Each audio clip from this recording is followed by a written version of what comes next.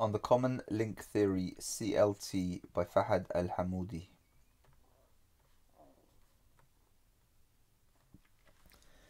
Juynboll finds this isnad confusing because he assumes that the CL should appear at about the fourth level of transmission, being responsible for fabricating and disseminating the hadith. But in this case, there is more than one person that could potentially fill this role. Juynboll wouldn't have been confused if he acknowledged the traditionist method of analysing isnad, which allows one to discern that all of these potential common links refer to a higher authority, namely a companion or the Prophet himself. These two cases show us how the isnads seem unworkable to Juynboll because he could not locate the common link, which prevented him from understanding their structure. Moreover, he generalized his rejection of such structures whenever he found himself incapable of understanding the isolated isnad.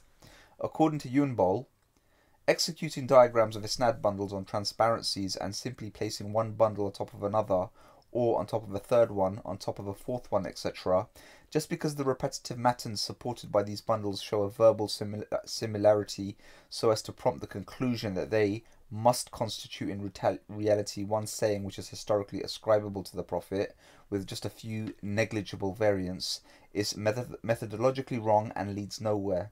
This would mean that the proper heed is no longer paid to the individual strands between the CLS down to the Prophet. In this remark, we see that the structure that Juynboll found difficult to comprehend is a simple explanation of how muhaddiths view the transmission of the hadith. Juynboll's opinion as to the faultiness of the traditional Muslim methodology was thus not based on sufficient ground. In fact, it contradicted his own definition of mutawatir, which allows for more than one bundle for the same hadith with different wordings. Having analysed the main arguments of Cook and Juynboll, Harold Motzki comes to a quite different conclusion regarding the CLT. Motzki challenges Schacht not only by criticising his approach, but by providing an alternative framework where hadith are treated as subcategory. Cook, as we may recall, identified two main strategies in dealing with the Islamic tradition. The first strategy, i.e., that it is impossible to reconstruct historical facts on the basis of Muslim sources, and that we are on safer ground to rely on non-Muslim sources, Motzki declares to be unconvincing. He makes another critical point against Cook, Patricia Cohn, and others who took rejection of the Islamic tradition so far as to reject the authenticity of the Quran, doubting that the Islamic tradition can be historically a reliable framework for reference for the Quran. This approach, however, contradicts what has already been established in Western Islamic studies, for according to Motzki, even scholars such as Ignaz Goldziher and Joseph Schacht, who regarded most hadith reports as fictitious and without any historical value for the time which they purport to reflect, did not contest the view that the Quran went back to Muhammad, and they regarded it as the most reliable source of his life and preaching. This inconsistent position has been abandoned only recently by the followers of Schacht's radical opinions on the hadith, such as Wainsborough, Michael Cook, Patricia Cohn, Andrew Ripping, Gerald Horting, and others. They doubt that the Islamic tradition can be a historically reliable frame for the reference of the Quran. As for the second strategy, Motzki agrees with Cook's contention that the CLT is applicable to other fields of Islamic studies, but credits Schacht with first suggesting this possibility. Although Schacht had developed his ideas on the basis of legal hadiths, he did not limit his theory to this type of tradition, but thought it was applicable to other sorts as well. Schacht's views concerning the hadith impressed most Western scholars, and in the decades following the publication of his book, skepticism became a major factor in the Western study of early Islam. Motzki even goes so far as to contradict Watt's assertion in his Muhammad in Mecca to the effect that Schacht's theory is not applicable to the Sirah, stating that Watt's poor methodology in answering this question and in dismissing Schacht's objections to the hadith as not being applicable to the Sirah material has not convinced critical minds and has brought upon himself reproach of being gullible. Motzki also applies new terms introduced by Juynboll. A clear example is found in his study of Hadith of Al-Bara, where he uses Juynboll's terminology when stating that Abu Ishaq is the common link in this isnad bundle. He also notes that Israel, one of the three transmitters from Abu Ishaq, is what Juynboll would have described as a partial common link, a PCL. However, Motzki's application of the CLT differs from that of Schacht. For whereas Schacht did not consider a companion as a common link, Motzki unexpectedly does so. In his study of the murder of Ibn Abi Luhayk, it's spelled ABL-HUQAYQ, he identifies Ibn Unais, a companion, as the common link, stating, "We conclude from this that the common skeleton of the versions ascribed to Abdullah ibn Unais possibly goes back to him, the common link of the Isnad bundle." Despite his adoption of Schacht's theories, albeit with slight modifications, Motzki cannot be considered a prominent proponent of Schachtian ideas. A general criticism of Schacht's work is to be found in Motzki's Origins of Islamic Jurisprudence, as well as his Hadith Origins and Developments. In his article, The Collection of the Quran, Motzki criticizes the CLT in particular and concludes that the explanation of the CL phenomenon as a result of forgery has several shortcomings. Quote, "Firstly, these types of forgery are only imagined. Admittedly, there are some cases which prove that such forgeries sometimes occurred, but there are no indications that this was the general manner in which isnads developed systematically. Secondly, the assumption of forgery seems very manufactured in our particular case, i.e. in the isnad bundle described above.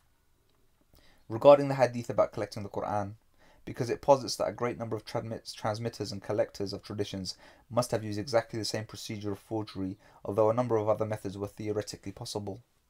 Thirdly, and most importantly, a comparative study of the matans of all the transmission lines reveal a close connection between matan and isnad. Al-Hakim's statement that all hadiths narrated by Bukhari and Muslim have no common link at any level of isnad supports Motzki's first critique on the proportion of isnads that have a common link. Having clarified Cook's, Juynboll's and Motzki's interpretations of the CLT, it is equally important to discuss the opinions of other scholars who have been influenced by Schacht's theories, including S.G. Vesey Fitzgerald, who believed that Schacht had a very strong reason for his view at about the time that the great Sunni law schools came into existence and before the appearance of the 6 great collections of traditions. There were deliberate forgeries of traditions, and this was on a very large scale. Vesey Fitzgerald advocates that new evidence revealed by Schacht's research raises the strong suspicion held by previous scholars to the level of proof.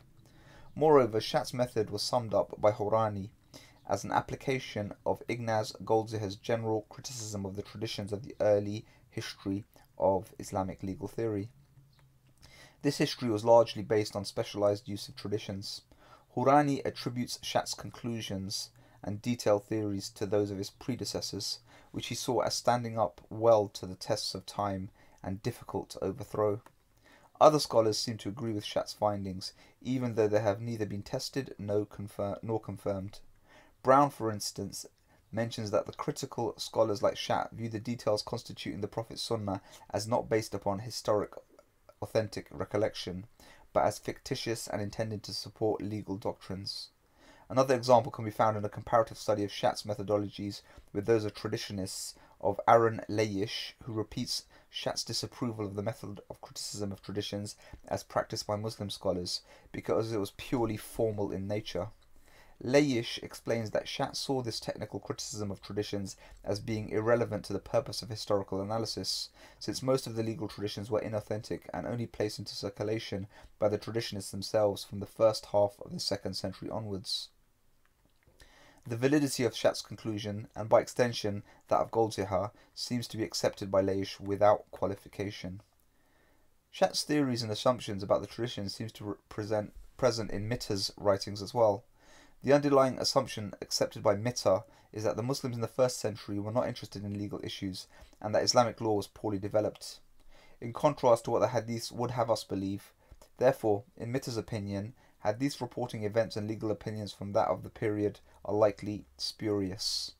They are said to reflect the opinions and methods of latter jurists who, in order to strengthen their own doctrines, ascribe them first to early lawyers, then to successors, then to the companions, and finally to the Prophet.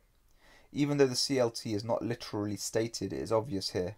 Mitta states that this idea about the Islamic tradition is taken from Schacht. He says, "In this view, as a rule of thumb, the traditionists of the Prophet are considered to be the youngest ones, not the oldest. This chronology was elaborated by Joseph Schacht in 1950, who based himself on the theories of Goldziher. It has been accepted since then by most Western Orientalists. Ulrich Mitter. Nevertheless, when it comes to practice, Ulrich Mitter misinterprets Schacht's theories, especially as the following example shows. Her explanation of the CLT, Ulrich Mitter writes, the Salim Hadith is mentioned by Abdul Razak, Ibn Abi Shayba, Sahnun, Ad-Darimi, Ibn Sa'ad, Al-Shafi'i, Al-Bayhaqi, Ibn Qadama. It is going back to 5 authorities who lived at the end of the 1st century. These authorities are Muhammad ibn Sirin, who died in 110, who is the only CL in the 1st generation of transmitters. Amir Sha'abi died in Kufa, 103. Abdullah ibn Shaddad al-Hadi, Kufa, 81. Abdullah ibn Wadi ibn Khiddam, Medina, who died in 63. Urwa ibn Zubair, Medina, died 94 or 99. Furthermore, there are 3 Medinese transmitters of the 1st decades of the 1st century: Az-Zuhri, Abu Zinad, between 130 and 132, Abu Tawala, Abdullah ibn Abdurrahman ibn Ma'mar, who died in 134. In Mitter's examples above, there are 5 transmitters at the same level who lived at an early time and had heard the hadith from the companion Umar, yet one of them is described as the earliest common link because these 2 transmitters narrated the hadith via him. Based on the Mitter diagram and the structure she described, the true common link here is the companion Umar, who spread the hadiths to those 5 authorities. In this case, with all 5 of the transmitters having heard the tradition in question from one companion, the CLT does not apply. Certainly, Schacht would have considered the hadith as supporting his theory, since the isnad reached the companion's level as explained previously. Mitter's diagram reflects Motzki's modified interpretation of the CLT, yet Mitter, probably in an attempt to align with Schacht's theory, refused to consider the possibility of Umar as a common link. However, her diagram and description of it clearly indicates Umar. As such, since Muhammad ibn Sirin and the 4 other followers who transmitted the hadith all attributed it to Umar.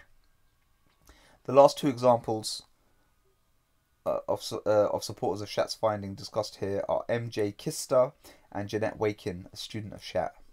Kister's main concern is with the intellectual content of the hadith, and as such does not mention the CLT. He states nevertheless the few traditions reviewed in his paper clearly demonstrate the fluidity of certain religious and socio-political ideas reflected in the early compilation of hadith, as already provided by Ignaz Goldziher. Stay tuned for Jeanette Wakin.